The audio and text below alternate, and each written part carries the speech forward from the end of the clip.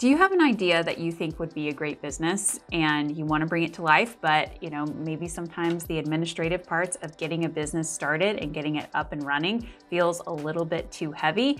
Well, if that's the case, I'm here to tell you that it's really not that hard to start a business. I am all about entrepreneurship and getting people to start businesses. So this video is all about what you need to do step by step to get your business up and running from an accounting and just an administrative perspective and a legal perspective. Now, I am not a lawyer. None of this can be legal advice, but I do want to kind of point you towards, things that you need to do, a few things you need to consider if you're starting to set up your own company. Okay. So if that sounds good, please stay tuned. So you might be thinking, Hannah, I already watch you. I already have a business. I don't need to start a new business, and that's okay. What I've found about entrepreneurs is oftentimes if they have one business, they will often start another business at some point in time. So maybe this is not for you today, but you might need this information in the future. I'm pretty sure it's going to be pretty evergreen, not going to go out. These steps are going to be useful for years and years and years. Okay. So I also will tell you guys that I am starting a new business. I'm not going to tell you all the details about it just yet, but I am starting a new business. It's going to be breaking off a portion of my current business into its own business.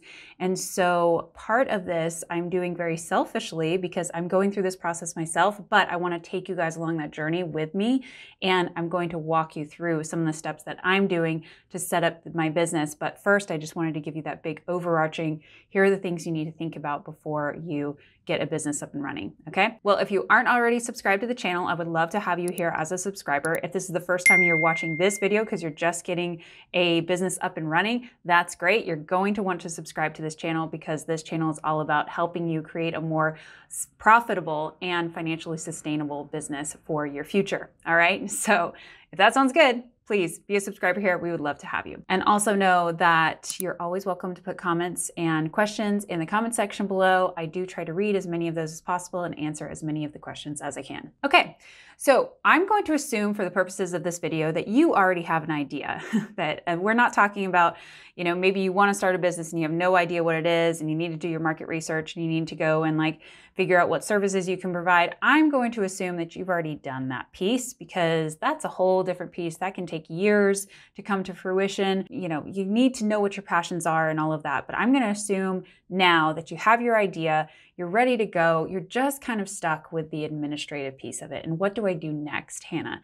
That is what I'm thinking that you're probably asking, and that's why you're watching this video, okay? So the first thing I want to say is that, your idea is there, you've maybe come up with a name or something that you're okay calling your business for now. I would say don't get too stuck on a name. Don't not start your company because you can't start a name. You can always change your name in the future or just adjust it and say that you're doing business as a different name. It's not a huge deal. I went through that a couple years ago. You can always start with some name and change it down the road. So don't get hung up on that. Now, I'm going to say that step one is about going to your Secretary of State, or the equivalent should be the Secretary of State for all states, and forming your entity. So forming your company from the beginning. This is the legal aspect of the business, okay? So this is where you say, state, I am going to start something new. I'm going to have an entity, a new entity, and that entity is going to be the form of a company, and I'm going to set that company up and register it with the state. So the state knows that you're doing business in their state. Pretty important. And that is a process that for the most part, we can pretty much do that on our own. Most of us are going to start, if you're a service-based company like mine, you're probably going to start as an LLC, and you're just going to try to set up a legal entity that's separate from yourself. So that I do highly recommend looking into whether or not an LLC is better for you. If you're just thinking hey, it's just going to be me, you might want to look into and consider an LLC. Again, not legal advice, but there are some good things about a limited liability company, which separates your business from your personal a little bit more, okay? And you could also consider other entity types. So if you're starting a business with somebody else, you might want to look into a partnership or a multi-member LLC. You could start an S corporation or a C corporation. And then some business or some states will have other types of entities as well, like maybe a professional liability company or you can sometimes have a few additional entity types on top of those that I already mentioned, okay?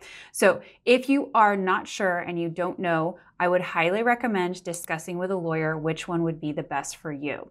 So if you are confused, especially if you have somebody else starting a business with you, you're going to want to consult a lawyer, and you're going to want to make sure you have an operating agreement set up for your entity type, okay? Especially if you have anybody else involved. Very, very, very, very important. That first step is getting your business, your new business, registered with your state, okay? Once you get that, you will be able to say, okay, I have some kind of entity, I have a legal entity name, and then the next step is you're going to want to go to the IRS website and get yourself an EIN, Employer Identification Number. This is a type of tax ID number similar to what we have for our personal side, which is a social security number. An EIN is that number that is kind of like your business's social security number. So it's your business's tax ID number. And what that will do is it will help you go and use that to, pay employees in the future, to file your tax returns. It helps you separate from having to use your social security number. So even if you're just operating totally as a sole proprietorship and you're like, hey, it's only going to be me, I'm never going to employ anybody else, I still highly recommend getting an EIN, because you don't want to have your social security number all over your business documents. So it's a nice way to sort of separate and keep your business and personal a little bit more separate. And then you don't have your very sensitive information like your social security number out on a bunch of business documents all over the place, okay? So it just helps with that extra layer of protection. And then you cannot do certain things unless you have an EIN. Like you can't employ people if you don't have an EIN. Okay, so it's extremely easy to set that up. I'm going to do a video on how to set up an EIN on the IRS website, so stay tuned for that. I will show that, and then when that's done, I will make sure it gets linked here. But very easy to do. Then once you get that number, you can start using that number to do some other steps in this process, okay? The third step I have for you is to apply for business licenses. So this might mean one business license, it might mean multiple, depending on where you are, but for most of us, we're going to need to register our business also with our city or our county or kind of more of the local government. So you'll need to go and look in your city, and if you need to contact support, you can, but you might just read through and say, okay, what do I need to do? I just started a business. Most websites have pretty easy FAQs and things to say, okay, I've started a new business, what do I do next? So you can go and look and see what do you need to do. So in my little town where I am, I need to go and get a business license to operate in the town that I'm in, okay? When I lived in Seattle, I had to get a Seattle business license. So most of the time that's going to be your city, but you could also potentially need other types of licenses. So are you a contractor? You're going to need to get your contracting license so that you can make sure that you can actually practice and do, well, I guess you don't use the term practice, but you can actually perform services as a contractor within a state. Or maybe you are in the beauty industry and you actually need to have licenses for that.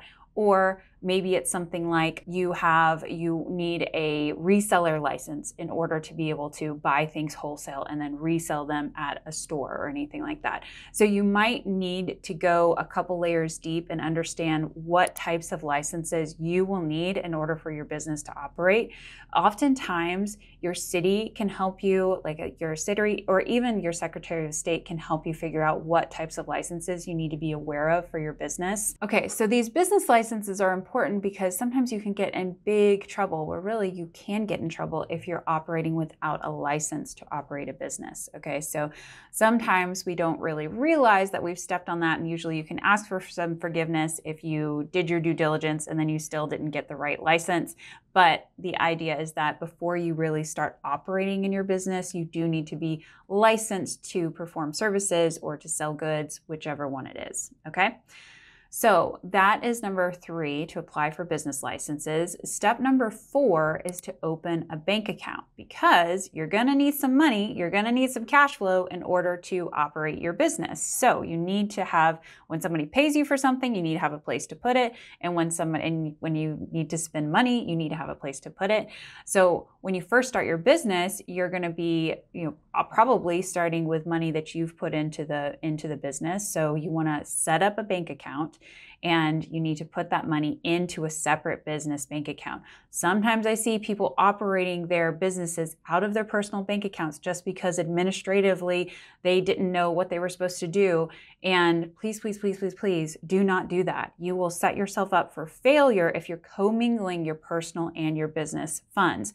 What you want to do from the very beginning, before you're spending any money in your business, you need to get a business bank account. Now, we can make it really easy these days. It's very easy to go into a bank and get a business bank account. You have to have your EIN or some kind of tax ID in order to open a bank account. And then you also are going to need probably your state registrations as well. So all of that stuff that you've done up to this point, your Secretary of State filing, and then your EIN, you will want to take that to the bank with you if you're going in person physically into a bank to open up a bank account. Now, we do have the ability to also open virtual bank accounts now. So you can use something like Relay, which is a banking solution that allows you to open up a bank account without ever having to go into a branch to do so. So if you're doing that, you could easily get your bank account set up and go ahead and fund it, and you can fund it from your personal account, get that recorded, and then you can start operating your business out of something like Relay if you want to do that and have that virtual option. But if you want to go into a branch and you want to have a relationship with a branch of some kind of local business or with some type of local bank or national bank, you can go and find the bank. I recommend looking around, finding somebody that you like, learning about what they offer, looking at what services that they have and what other financial tools they might be able to offer you down the road. But ultimately you need to get something set up. So I recommend just getting started with something, and then you can kind of mature into other products as your business grows. Okay. But the number one thing is make sure you get a business bank account set up. This is like my PSA for any new business owner. Make sure you get a business bank account set up. It does not make sense to not have one. And then if you've done all these other things, you have the paperwork to be able to go and get a business bank account. All right. Lastly, I want you to set up an accounting system. Now, all of these things, the registering your business, getting the EIN, getting your business licenses, getting your bank account, those are things you need to do pretty immediately. I want those to be in pretty quick succession. Like if you're registering your business, within a month, I want you to have your business bank account. Okay, that needs to be very quick. Now, if it could happen even faster, I want you to do that. Now, that's what I'm saying. Accounting system should be done soon. It doesn't have to be done in the rapid succession of everything else. Sometimes people just need to get their business open before they really start having a lot of transactions when it comes to using that new bank account, charging things on a credit card, bringing in money. So there's for some of you, you're not going to need an accounting system on day one. However, most of us are going to need them within the first couple months. So I recommend going ahead and getting set up on an accounting system. You know that we love QuickBooks Online here, that you can take a look at our code down below where you'll get 30% off of your first year with QuickBooks Online. But you need to get an accounting system set up fairly soon after you've opened your business. But if you operate for a couple months and then you get an accounting system set up, you or anybody helping you, like a bookkeeper or something, could easily pull in all of your transactions from day one and get that set up into the system fairly easy and quickly. So I'm giving you a little bit more space. You have a little bit of time to get an accounting system set up, but do it fairly quickly. Now, one word of advice, if you're going to do QuickBooks, that do not get the QuickBooks Self-Employed or Solopreneur or whatever they're calling it. Do not get that version of the software because it does not scale. It does not go into Simple Start or Essentials or Plus. You cannot ever upgrade that. It is kind of like a different type of accounting system, and it's really only meant for solopreneurs. So do not get that one, please, because as your business grows, you're going to need additional features.